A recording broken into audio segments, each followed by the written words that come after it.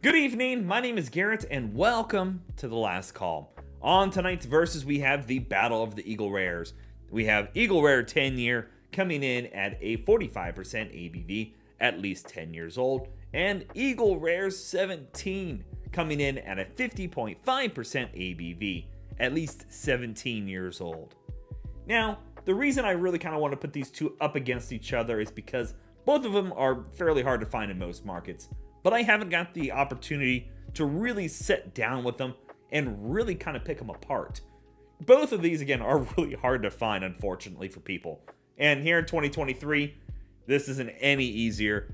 They just announced their next release for 2023, and I don't expect that to change. I was fortunate enough to actually get drawn for a lottery for Total Wine and picked this up for a really good price. But with Eagle Rare 10-year, I wanted to kind of see how much you really are truly missing out, maybe or maybe not, of going with the 17 versus the standard 10. So let's go ahead and jump into things. We're going to talk about color, notes, taste, wrap up in the market price section, and pick a winner. Let's get into it. And as always, make sure you like the video, subscribe to the channel, hang around for a bit. If you're interested in individual reviews of these, they'll be linked up above and down below when they go live. But no, I was very fortunate enough to be able to purchase the 17-year Eagle Rare, and I really enjoy it. I love sharing it with people, and that's the day I got it, I opened it up to share, because it's not meant to be on a shelf just to look at. I'm not a museum. And I've taken it places, got to share with other individuals, and it's just so fun to see people's reactions with it. I love it. Color-wise, definitely, the 17 is quite a bit darker.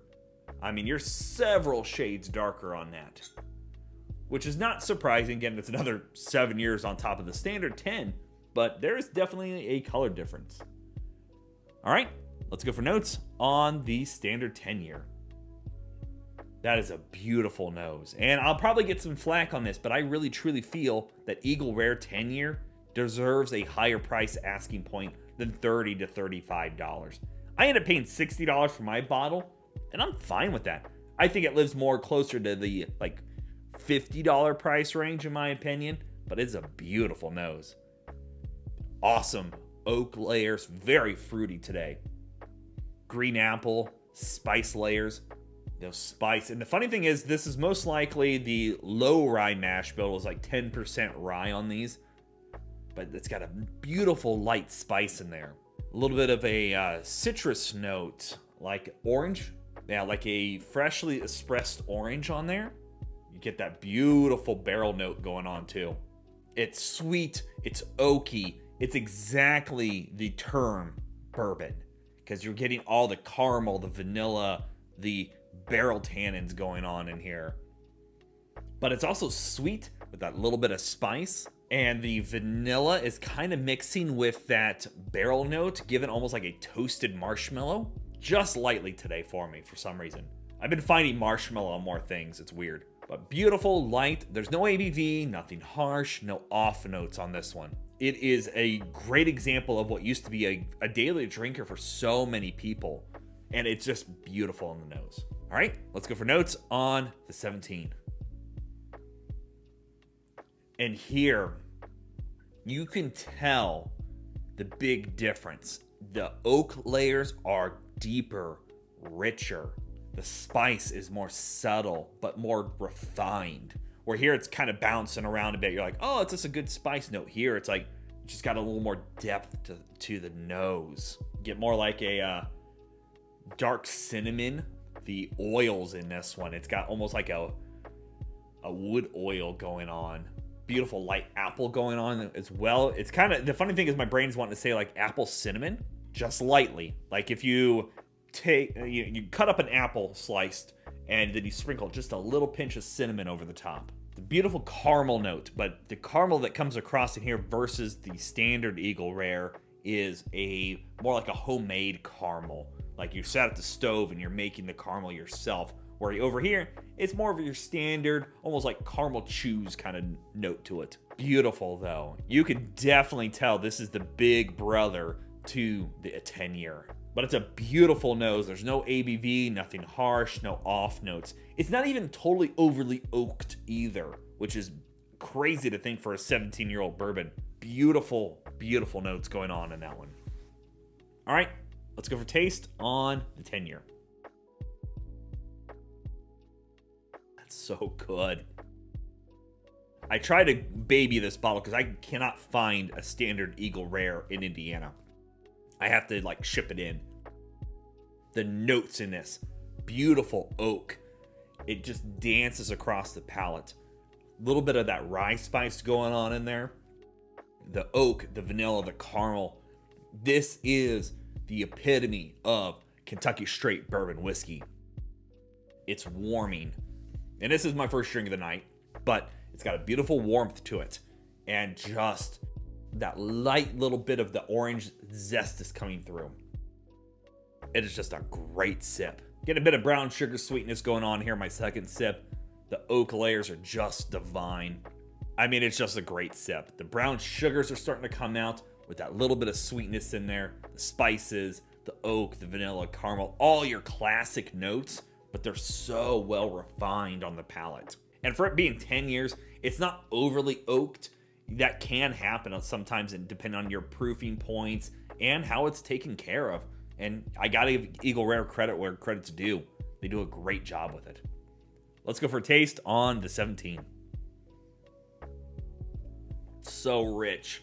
You can taste the similarities, but it doesn't take long for you to go, man, if that ain't damn good. The oak is much more dominating, but still not overpowering. You're still getting the spice, but it's more refined. Sweetness is in there, but not quite as sweet. It's more of a rich, caramely sweetness going on. I love that light bit of spice here in the finish as well. That little bit of cinnamon and clove going on. That is just a beautiful sip.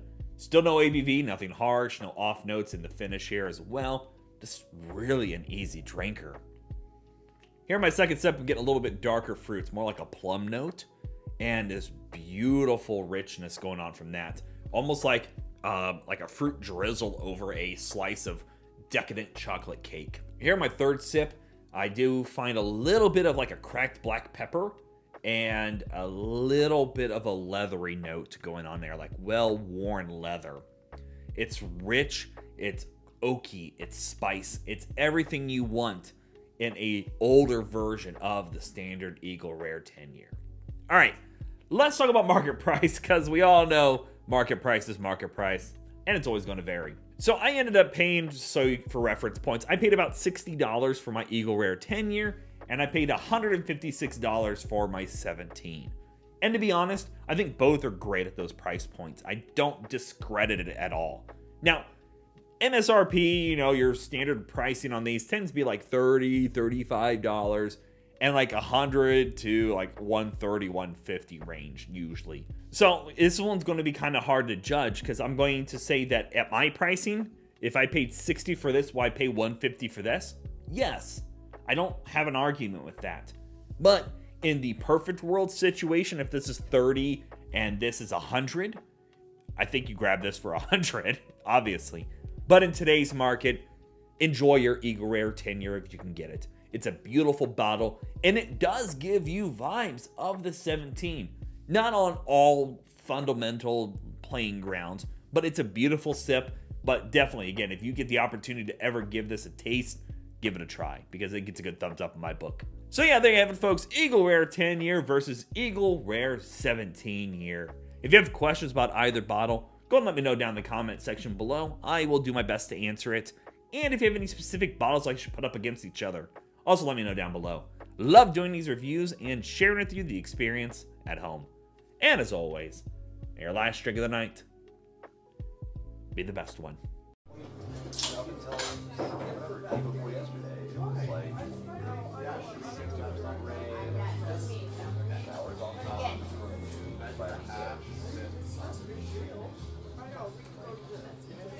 You know, and I really like it might not.